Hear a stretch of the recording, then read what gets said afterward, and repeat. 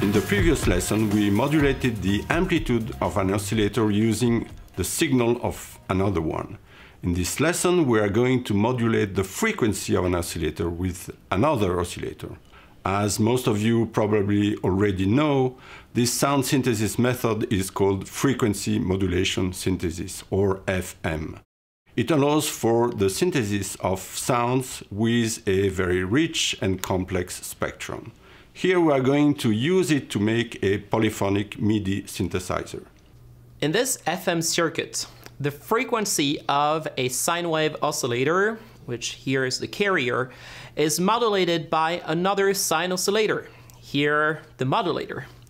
The modulation index slider controls the amount of modulation applied to the frequency of the carrier.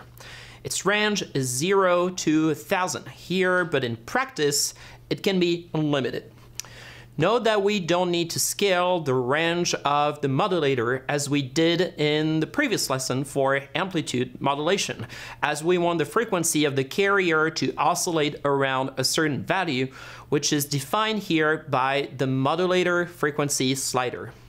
Note that we named the slider controlling the carrier frequency freq, since we want it to be controlled by MIDI events, as we did in the previous lessons. Let's try to run this code and see what happens, Jan. Beautiful. Should we try to play with some parameters?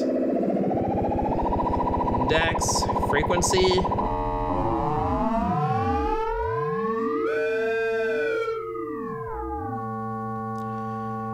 We can reuse the envelope circuit from the previous lesson in this code to turn it into a polyphonic MIDI synthesizer.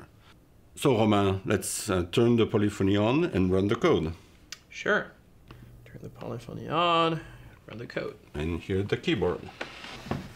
Oh, I wonder what I'm going to play this time. Yeah, let's try to be...